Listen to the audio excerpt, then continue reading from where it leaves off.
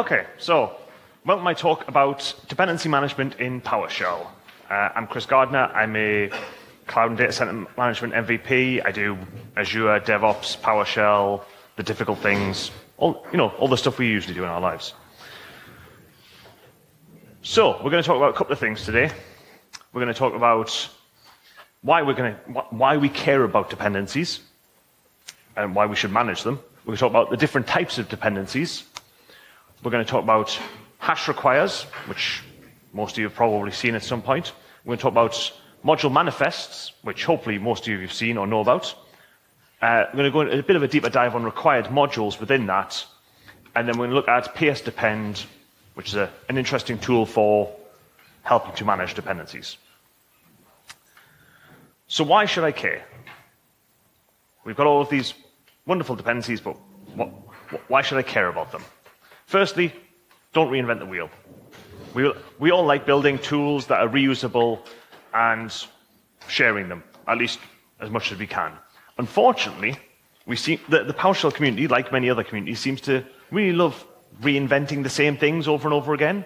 So we've got a bunch of modules. Well, we have some modules for dealing with Excel. We've kind of settled on import Excel. We've got a bunch of modules for dealing with like HTML output, Word output, talking to various systems, and there's not really a need to as such. Like everyone has their own spin on how they want to do it, but it would be better if we just like contributed to those existing projects where possible.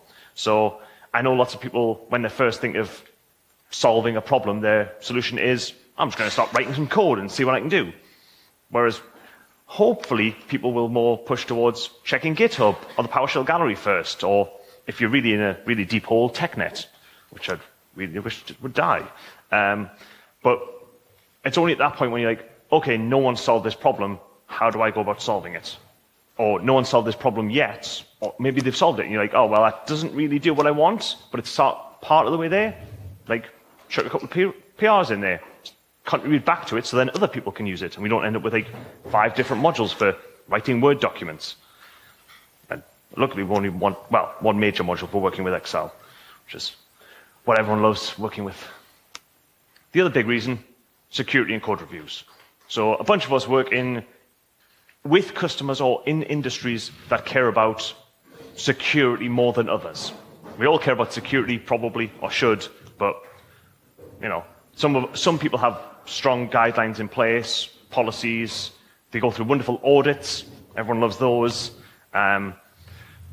So if we have a documented way that our documented thing for our dependencies, then we know exactly what's been cleared, what hasn't been cleared. If we're going to go through a different version change, we're like, okay, well, these things are fine. We need to still get these other things we're depending on reviewed again. Because lots of people have those, oh, well, I've got to go through compliance for the newest version of our application, and now I need to get all of my dependencies checked again. If you're using NPM, good luck with that. If you're using PowerShell, not so difficult. You don't have 250 gig worth of NPM modules. And it makes code reviews internally a lot simpler as well. You're like, okay, I don't need to review all of this other code this person's written because we're not changing what version we're depending on. And on top of that, easier testing.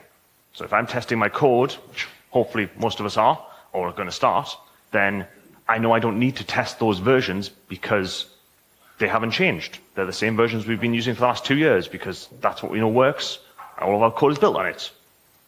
Makes life a lot simpler if we don't have to worry about that stuff. So I want to mention versioning a lot because it's very, very important to managing your dependencies. Most of the PowerShell community doesn't have a development background. We saw that on Tuesday in Tobias's keynote, where he showed most people don't know C# and don't want to know it. Fair enough, but I don't want to say an unfortunate. Part of our jobs now is as soon as you're writing PowerShell, you are a developer. Even if it's not your job title, even if you don't want to be a developer, it is part of what you do by writing code and pressing save. And hopefully putting it in source control, but that's a different conversation. So as part of that, we need to care about versioning and how we version our stuff. .NET does 4-part versioning. You've probably seen it all over the place. PowerShell does 4-part or 3-part or 2-part, whatever you feel like. The industry as a whole is pushing towards semantic versioning, which is 3-part versioning with some pre-release stuff on that we mostly don't care about. But the important part about versioning is that, and this is how programming has worked for a long time, or should have worked for a long time, I guess, is when you're making breaking changes to your module, which is inevitable, you will increment the major version number. Because then your users, whoever they may be, can see, okay, that's gone from version 1 to version 2. I better test everything to make sure it still works as I expect it to work. Because you can't guarantee that. If you're doing anything else and making any changes that are backwards compatible, increment the minor patch number, or whatever the other numbers, however many you may have. But having that major version number changing is a sign to your users that this might not work for what you expect, because it's changing how they interact with the module, or whatever it is you've written. And that might just be a case of, oh, it takes a new parameter, or one of the parameters is now mandatory, or the object comes out differently. But those are big impacting changes to how your users interact with modules, and how you as users interact with other modules. So if we can start pushing people to do versioning better, Microsoft included, some of them are really, really bad at versioning, then everyone's lives gets easier. So let's talk about dependency types. So there are 2 key types of dependencies. You have your runtime dependencies, stuff I need for this thing to run. So you have things like your AD module. If I'm talking to Active Directory, I probably need the AD module installed, assuming I'm using those commands. Or I'm talking to Exchange. I probably need an Exchange server there, which you might have, you might not, whatever. You've got an endpoint that you're talking to for Exchange purposes. You need some way of interacting with that, whether that's through the Exchange snap-ins, if you're unfortunate, or through the implicit remoting and the other stuff that they do. But then the other option is build dependencies. And I'm going to use the word build and similar a lot because I deal with software developers every day now, and that's just the language they use, and it's kind of where we're going with PowerShell as well for a lot of people. But this is the stuff that you need to build or test your code. So that might be Pester, that might be a script analyzer, or it could be a full AD infrastructure so you can run your tests against it. Hopefully it's not your production one, but you test where you can. But there's a very distinct difference between these two. And you will often need those runtime dependencies at build time, but you very rarely need those build time dependencies at runtime, because you already have them, hopefully. So let's see hash requires. We've probably all seen this. It's a nice little comment somewhere in your script that says, this requires you running as an admin. And you get a lovely error if you can't run as admin, or if you're not running as admin. So a few little requirements of it. It must be the first thing on a line. It doesn't matter too much where in the script that line is, but it has to be the first thing. You can put multiple on the same line and just add the kind of basic parameters, just add them together. It's less readable, but it works. The best practice advice is always put it at the top of the script, because then you can see it as soon as you open the script file. It doesn't work inside of a function or a script block. So if you put your hash requires inside of a function, that's never going to work. If you put it in a script block that you pass into invoke command, for example, that's not going to do anything. It's just not going to work. In fact, if you put it in a file and then invoke command that file, that's also not going to work because it turns into a script block. That was an interesting discussion on Twitter on Monday on the way here. But it does a bunch of stuff. It'll say, yep, you've got to have these modules available, or you've got to be an admin, you've got to be in this version of PowerShell. If you're unlucky, you've got to have a specific snap-in, or one or two other things. It's all pretty well documented. Do get help about _requires. It's all there. So let's have a look at some about requires stuff. And everyone see that in the back? It's all good? Right. So here's a nice and simple one saying we've got to be at least in version 3. So the version 1 is a minimum version number. So in this case, version 3. Great. So I've got PowerShell 5.1 here, so I can do requires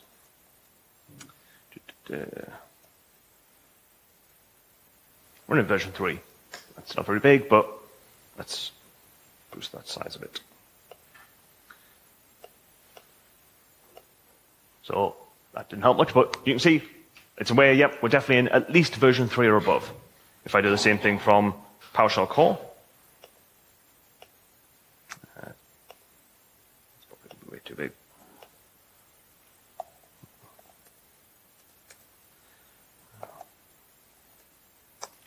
Again, that's aware, yep, all good, we're in version 3 or above. Everyone's happy. But then we can also do higher numbers. So if we do, got to be in version 6 or above, PowerShell's like, PowerShell core, perfectly happy. Windows PowerShell, not so much. Throws a nice error saying, sorry, the version of PowerShell you're on is 5.1, which isn't greater than 6.0. If we do that in this version of PowerShell core that I've got, or I guess it's technically PowerShell now.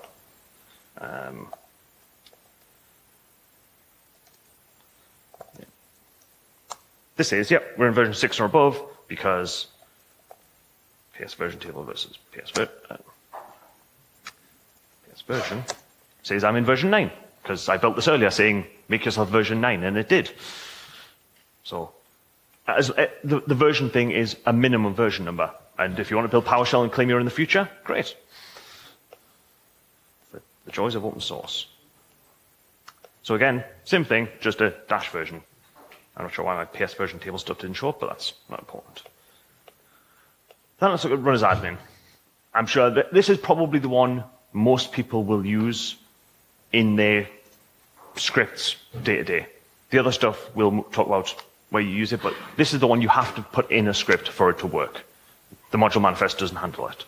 But those times when you're like, okay, I've got something that requires running as an admin because I'm uninstalling printers or doing stuff in that needs an elevated session for like removing software, for example. Run as admin, PowerShell's like, nope, sorry, you're not an admin. You need to be an admin prompt. So I've got that over here, and that's tiny as well. Should have fixed all those sizes earlier. This one's like, yep, no problem, you're an admin. I normally have my prompt set up to show whether I'm in an admin prompt or not.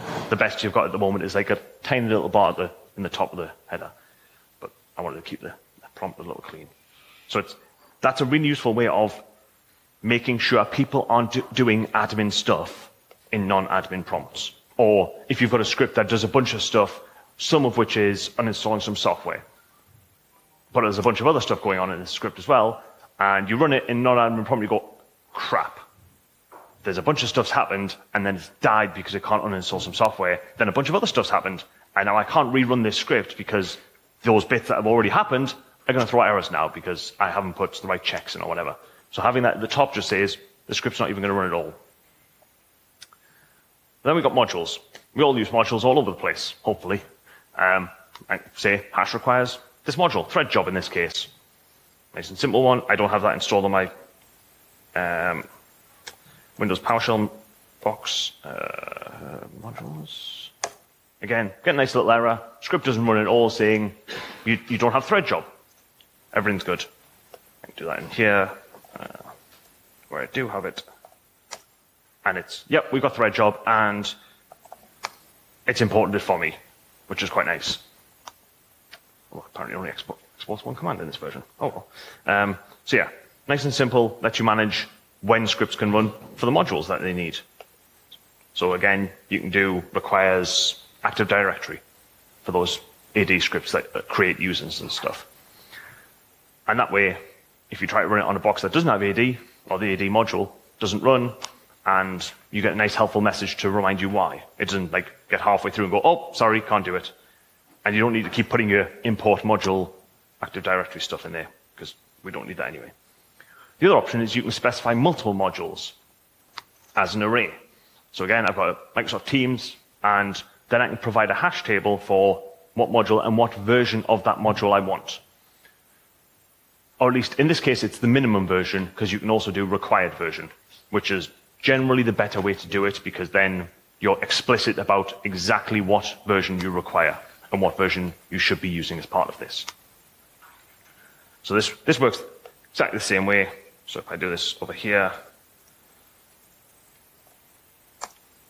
this works fine. It takes a few seconds because it's imported Teams and psdepend. Whereas over here, it won't work because I don't have either of those available. Unfortunately, the only downside of this is it only tells you the first one that's missing, not all of them, which is a little bit of a pain, but you just then look at the script file and go, oh, actually, that's the other modules I know I need to install just in case. So let's jump back to here. So any questions about about hash requires so far? When you require modules, do the modules have to be present prior to the execution, or is it sufficient if they are downloaded and imported during? So the question was, do the modules have to be present before script execution, or can you download them as part of it? They have to be there beforehand, because it's checking if the module is available, and then it imports it for you. Yep. Can you specify a particular major or minor version? Yes. Yeah. So dash version is whatever you want. So I can put 5.1 in there, and it'll only run on 5.1, but not 5. So, but if you could do can you say I want it to be 5 point something, and it could do 5.1, 2, 3, but it would never get to 6? No, you can't do. Yeah. So the question was, can you specify a specific major or minor version so you can do 5.1 but not 6? No. You can only do this version as a minimum version, and it's everything above that. Yeah. Yeah.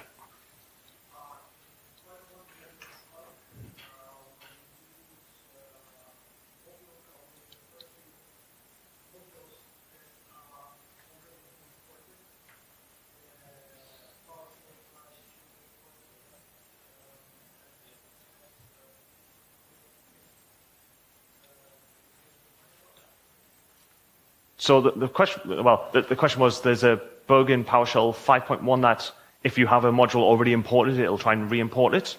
What was the rest of that? Sorry, I didn't catch the rest.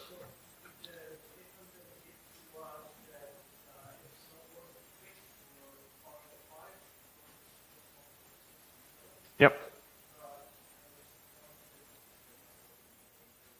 So basically, that's the PowerShell team's policy is, unless it's a security fix, it's not going into 5.1.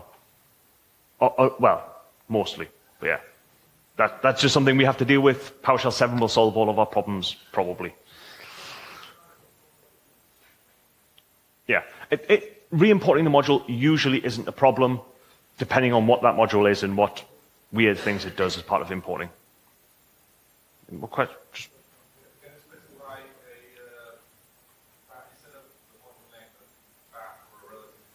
No, it's got to be a module name. And you can use the hash table format, but it has to be the name of the module because it just auto-imports it for you. The one useful thing I didn't show because I don't particularly like them, but you can also specify snap-ins if you have to. So if you're stuck with like Citrix or one of those other ancient technologies that still love snap-ins, even though they've been deprecated for 14 years or something, then you can specify snap-ins that way if you're really unfortunate. Yeah.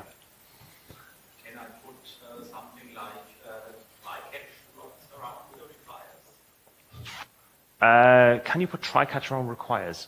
Yes, I have no idea what it'll do. Because it probably won't work because it's parsed before it executes the script, as far as I'm aware. I haven't looked at the code paths and don't particularly want to because that's weird magic that I don't want to know. But yeah, I suspect it probably won't work. Fred says that's how it works. Okay, great. Let's carry on and then we can do more questions a bit later on. So module manifests. How many people are writing modules? And why aren't the rest of you writing modules? They are the thing we use the most. They are reusable tools. We have really awesome things that come with them. As part of that, you should have a module manifest. They're not difficult. There's a command that just generates them for you. There's a bunch of commands that other people have that generate them for you. And it gives you a bunch of lovely metadata about your module for the gallery and other places. But very importantly, it also gives you a bunch of the benefits of hash requires, but in a more centralized location. The only thing it won't do is snap-ins. No one really minds that too much because, again, they've been deprecated since version 2. If you find vendors using snap-ins, please bother them and tell them to fix their stuff and update it to a module. It's a simple process. It's not difficult. They should sort it out. And you can't specify run as admin.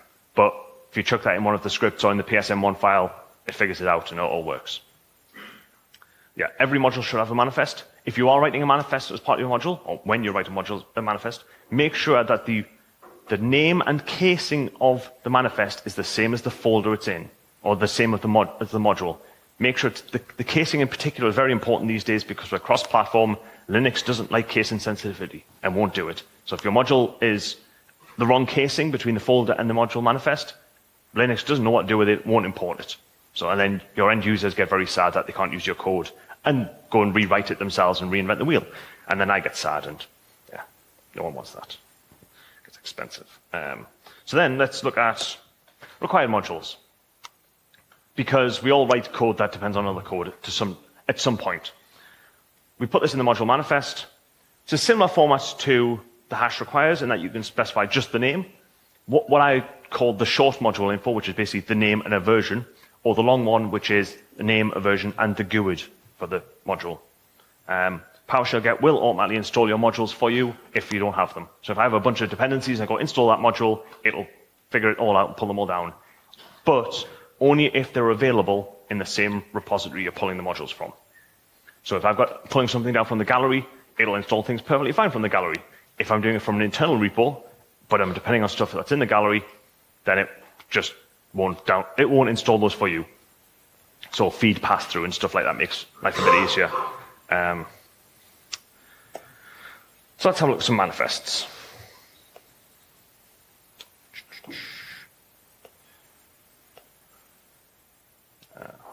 Really nice and complicated function here in my module, get data. But then we have simple manifest. So we've got the usual stuff. We all know what module to import, what the version number is. I'm sticking with 3-part versioning these days because PowerShell Get has some issues with things that are more than that. Nice GUID. No one really cares what that. You don't necessarily care too much what that is as long as there's something there, and new GUID makes it. And then we got a bunch of normal stuff, and then we have the important things. These are all of our different things we can set as requirements. The good thing about manifest is, one, it's centralized, and two, you can specify much more things to require than just the things hash requires does, apart from run as admin. So I can specify the version. Again, minimum version, anything above this, and we're good. The host name that you want this to run in, so if you're writing something for VS Code, you can require it to be the same host name as VS Code's console is. Host version, similar sort of concept. You make sure it only runs in that type of host. So there's a couple of modules out there that work only in the ISE because they have requirements for the ISE, or only in the host because that's where they work. Well, command prompt console thing. You can require specific .NET framework versions. So if you have stuff that uses some of the really cool stuff that's coming 4.7.2 or 4.8 or soon 3 and 5 and whatever else we have, you can say this is the minimum version. It will only work from this point onwards. Again, same with CLR. I don't think I've ever seen anyone set that, but I'm sure someone has. I can probably check the gallery at some point. Processor architecture. So if you're writing some stuff that works only in Raspberry Pis, you probably don't want to try and run it on a normal PC. It might work, it might not, but again, you don't want to run that risk of users executing your code in the wrong place. Let's skip required modules for a moment. You've got required assemblies, so if you're shipping a bunch of stuff with your module, sorry. Let's not worry about that. Yeah, I've got my watch, it'll be fine. Yeah. So yeah, required assemblies, so if you've got external libraries that you require, you can chuck them in there. It'll sort of work from the GAC, but you're probably better off shipping them with your module so you get the exact version you require. And a bunch of other stuff that is less important to talking about requirements. But yeah, important note, if you're not exporting things like commandlets or variables and stuff, make sure it's an empty array. If you use a star, then it won't do anything, but when you use constrained language mode, your module also won't work. So make sure it's empty arrays if you're not exporting them, because constrained language mode's a thing and it complains and doesn't work. So required modules. Simple array like most of the rest of these things are, which takes names or hash tables, and these are the different formats we can use. So I just say, give me whatever version of Pesta you have available. If I'm installing this from the gallery, that'll be the latest version of Pesta. Or if I'm running it on my machine, it's probably an up-to-date version of Pester because I try to stay up to date. If I'm installing it on a brand new version of new machine, it's going to be like 3.4 or whatever shipped with Windows. But then I can specify a minimum version of the module. So if I know 0.13 had some features I need, I can say that's the version at a minimum you have to use. Beyond that, I don't care. Below that, don't use them. They're not going to work. And then we can say required version. So this exact version of this module is the only one that will work. And that's the only one you should use. Because again, if I'm in an environment where I have to have specific dependencies and they have to be specific versions, then I want to be able to do this. And if I've gone through a huge auditing and compliance process that takes like weeks or months, I don't want to have to go through that whole thing again when a minor version changes. Some policies are a little looser on that. They're like, we're fine for minor versions, but major versions are important. So it depends on what policies you have to deal with. I just try to be as explicit as possible and then increment from there as I can.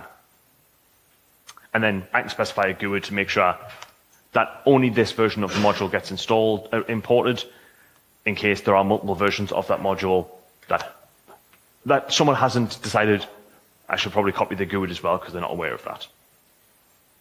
But as I say, yeah, so if I import this from the gallery, everything works fine. The only downside I have with, well, the only thing I dislike about required modules, and I know it's a problem currently in PowerShell Get as well, is that you can't specify a range. You can't say a minimum version of 2.0, a maximum version of 3.0, where 3.0 doesn't include itself. So if I want everything, any version of version 2, just that's fine. I'm perfectly happy with that, but not version 3 because I'm assuming there's going to be breaking changes that will ruin all of my scripts and all my modules. It's not an option at the moment. The PowerShell Get 3 discussion suggests they're going to adopt a new Get versioning scheme for setting ranges, which would be lovely. We'll see what happens with that. Comment on the RFC if you use PowerShell Get. It's important that you do that. Yeah. So yeah, that's how required modules works. Pretty nice. Nice and simple, it's all documented there, and because this is in source control, if this ever changes, I can see when it changed, hopefully why it changed if the person put in a sensible comment, and then if I need to, I can go back to old versions. So, any questions about manifests, required modules? Yes?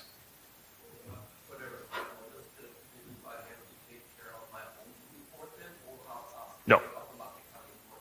So the question was, do you have to import the modules yourself? No, you don't. Again, required modules are similar to hash requires and it'll just import them automatically for you before your module imports, which is quite important and also quite useful. It will slow down import time, obviously, depending on what you're importing. Fred was going to ask a question. Oh.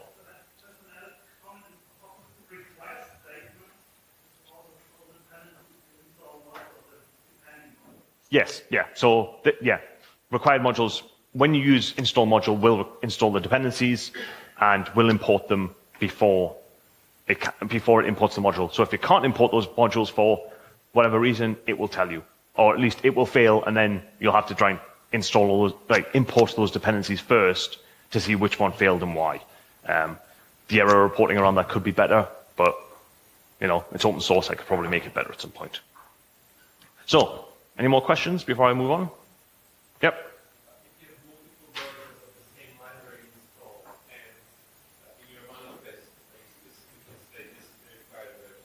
Yeah. So the question was, if you have multiple versions of a dependency installed, which version gets imported? It depends on if you use module version or required version. If you specify required version, only that version will be imported.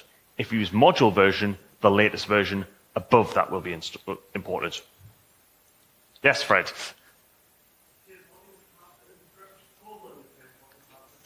Yes.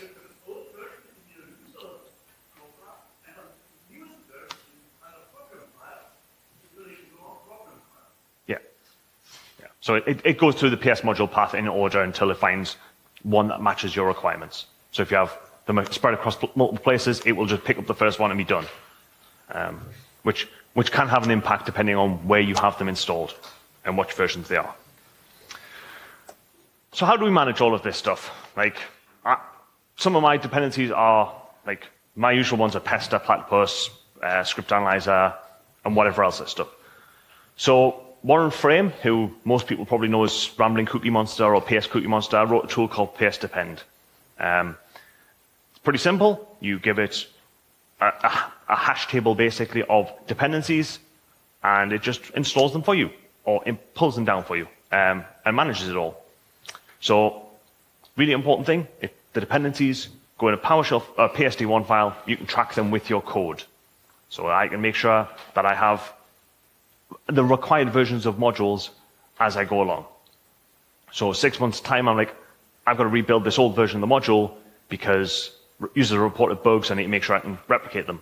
I can just check out that version of code, build it, and I'll get the same versions of the dependencies, assuming I've been sensible and said required version, not latest, and I can make sure it all works. For the most part, people use this for build dependencies. So things I require for building my PowerShell modules. So things like Pester, Platypus, Script Analyzer, that stuff. And it will handle more than just PowerShell modules. It handles a whole ton of stuff. So you can use this in CI pipelines, which is the main place I use it. I use it locally as part of my build scripts. It's kind of similar to like the NPM and NuGet config files that you get. So let's have a quick look at it. Do I have one open? I don't think I did.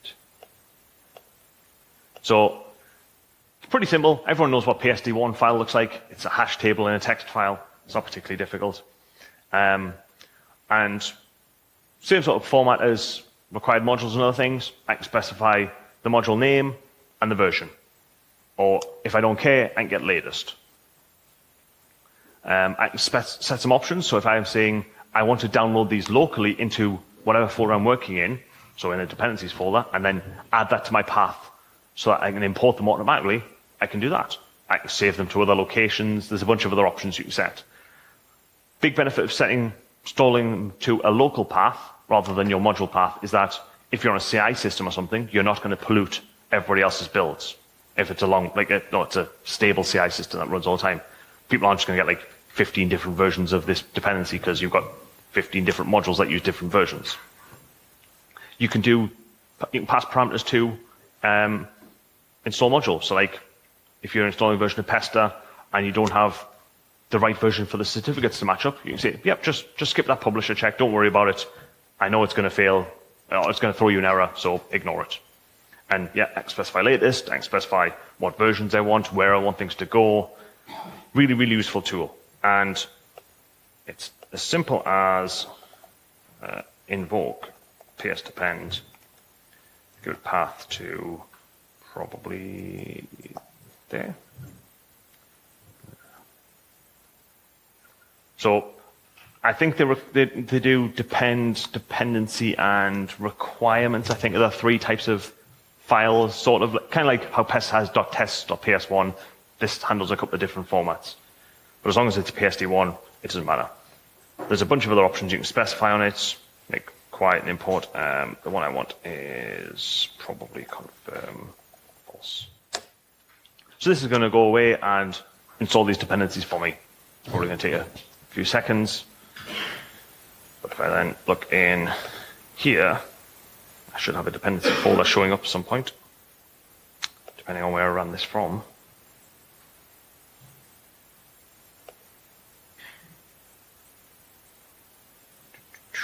Yeah. So let's pop it up. Do that.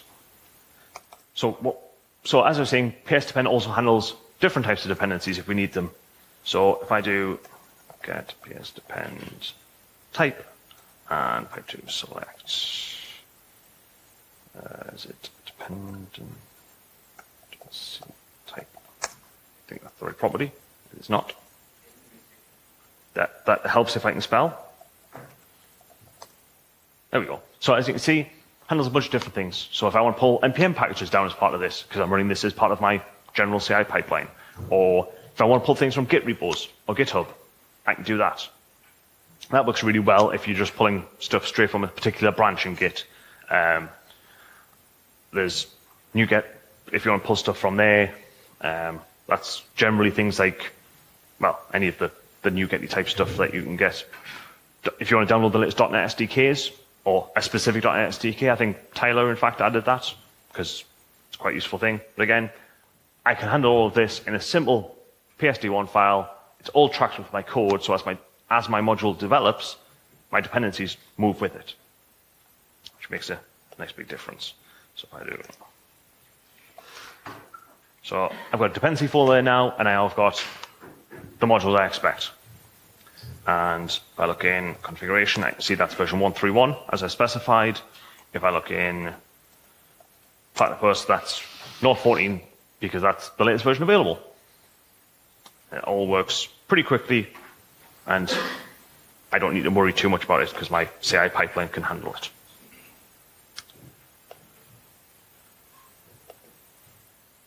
So, any questions about ps_depend or uses of it and things? Yeah. Yes, yeah. So it will use whatever repositories are available for you at the moment, but you can also specify repository is whatever you call it, and it'll download from there. That's the main. It's one of the ways we use it a lot because we've got an internal repo which then passes through to Gallery if we need it to, and we just point it at that. Yeah. Can I use it for dependencies for offline store? So I get all my dependencies put on a stick of the customer. Yes. So that's another use we have for it, because I make sure I install dependencies to the. Sorry? Oh yeah. So the question was, can you use it for offline dependencies, for offline installs? So yeah, we use it a lot for when we're building modules and things that we're going to use and run on customer sites, and we're like, those boxes don't have internet, but I have dependencies. So we download them to the local folder, ship it with the module. Because it's a bunch of PowerShell files usually, so we don't really care about how much size it's taking up, but it means we can have those dependencies wherever we go. So will it find the module in the current folder or is that in the path? So this is almost purely for build time sort of thing. So in your module and script, you then have to say where dependencies are. So you do, unfortunately, kind of have to do import module /dependencies/ whatever, which is a bit of a pain, but means it actually works offline and you don't have to worry about, oh, which dependency did I forget to download? Crap, I've now got to go to a jump box that has internet access to download those dependencies, go through all of the joys of copying code around and stuff, yeah. But it makes it a lot easier, and the way we have it is our CI pipeline just outputs a package at the end of it. Here's your module with all of the dependencies, all in a zip file, deal with it as you want. Any further questions on ps_depend? Excellent. My summary slide is really boring. All my slides are on GitHub. I'm on Twitter. If you're not on Slack or Discord, please join us on Slack or Discord. It's wonderful. Hopefully now you have an idea of how to manage dependencies, why you should manage dependencies. Yeah, I will also put the slides and code up to the main repo. And any questions at all about anything related to this topic, preferably, but I will answer most questions, badly or otherwise. Yes.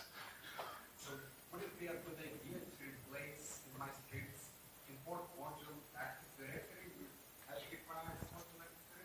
Yes, I would, because then it puts it right at the top of your. Well, you should put that right at the top of your script, because then it's obvious. But it also means that your script fails before it gets to that point. And yeah, so the question was, should we replace import module blah with hash requires blah? And the answer is generally yes. It's more obvious. Scripts fail before they get to that point. Yeah, the usual good things that you want out of this, so it doesn't like break your machine or something. Yeah. But if this model is not in the PS model path, then it will not be imported. So you cannot just replace. No, so that's true. So the question was, if the module isn't in your PS module path, then hash requires won't import it. And that's true. But you can't just do a one-for-one replacement, but hopefully you know your code well enough to go, I know this module isn't automatically installed, but I'm shipping the module with it, with the scripts or whatever, then stick with import module and specify a path. It's a kind of case-by-case basis. But for the most part, if you're just saying import module Active Directory, you don't need to. Unless you're doing like, here, I'm shipping Active Directory with my module for some reason. You'll probably run into a bunch of problems if you do that, though. So. If you've got a module with certain functions that need administrators that know other functions, I'm guessing hash requires only applies to the module and only on the client function. Yeah. So the question was, if you've got some functions in a module that require admin and others that don't, then how do we handle that? And unfortunately, hash requires is only for the entire module. So as soon as you hit import module and you're not an admin, it'll fail. So there's not a good solution other than just, I guess, run as admin or maybe split those out into a separate module. Yep. Just one further addition to what you said already. If you have modules, nested modules, if one of them is required administrator, you can't load the module because it's not everyone. Yes. Yeah. So if any of your modules or the dependencies require admin, that's either using required modules or the nested module stuff, then it won't work unless you're an admin. That's just how hash requires works. So yeah, the question was, does it, if you have nested modules and stuff and they require admin, then again, that doesn't work because you're not an admin, so none of these will import, so the whole thing falls apart. Something to be aware of, you kind of like have to figure that out as you go. We've got a couple of modules that require admin, and we're like, every time I try to run it in VS Code, I'm like, I need to restart VS Code's admin and like close the other 5 different instances of code I've got open because I only have one admin this code open. Any questions? Excellent. Thank you for coming and rate the sessions. Oh, sorry, one last thing.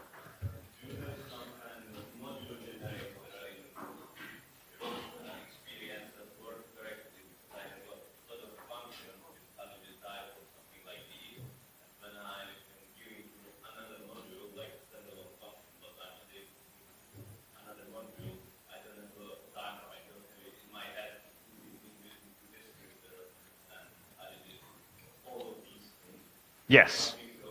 Yeah. Yeah. So the question was, do I have anything that makes module scaffolding and building stuff easier? Yes and no. I've got a bunch of scripts I wrote that are on my GitHub because I do talk about module development best practices. It's on YouTube and a bunch of places. Mostly I just rebuild my PSM1. So I have I do the usual thing of one PS1 file, one function. But at build time, I pull them all together into a single PSM1 file. So then when I import the module, it's one big file. All of the classes and stuff work. It just figures itself out. I don't need to worry too much. The only problem is you have to make sure your folders are called the right thing. So if you're using classes, that needs to be called classes, or at least something above your other functions, so that when everything gets pulled back together, they all exist in the right order and PowerShell doesn't get confused. There's a couple of solutions out there. I usually recommend... well, there's Plaster and there's Fred's PS module development for doing scaffolding things. And then there's Invoke Build and Sake are the 2 main build tools. But there's also Module Builder, which is a one for doing the same sort of thing of pulling everything into one file. It's got a bunch of useful other stuff in there. They're all on GitHub. Or go and watch my talk from a bunch of different places about module development best practices, where I talk about that stuff in more depth and why you should do all of that stuff. So, if there's no more questions, please remember to rate people's sessions. Other people's, not mine, don't worry about it. And then, thank you for coming.